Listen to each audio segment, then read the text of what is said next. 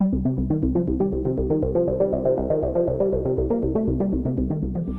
so this is a GE gear hobber. It's used to generate teeth on gears. The old way was planing, then they went to a hob style. Your gear geometry is set on the hob you use. The carbide tool that's in the head is a gear hob, and they're set based upon pitch, which is the amount of or the spacing of the teeth, and then you have your angle, your pressure angle. So if you have a known pitch and pressure angle on a gear, you use the hob according, and the head itself rotates on an angle to set your helix angle of your gear. Has constant indexing, so as the gear is coming around, it's always generating the same number of teeth. So your part is rotating this way, as in a lathe stood up on its side or as in a vertical lathe, and your hob is spinning forward on an angle. So as it's coming down, the hob is intersecting the gear teeth as it's traveling in a circle.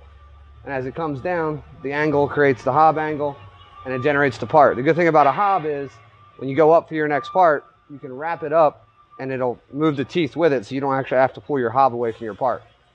It's very precise, it works very well. It's a little slow, it's a lot of setup time, but it generates a very good part with a pretty decent finish. And it works great for multiple parts. Once you have a setup, you can stack parts and do like a stack of 5 or 6, or you can just replace the part and keep running the same thing.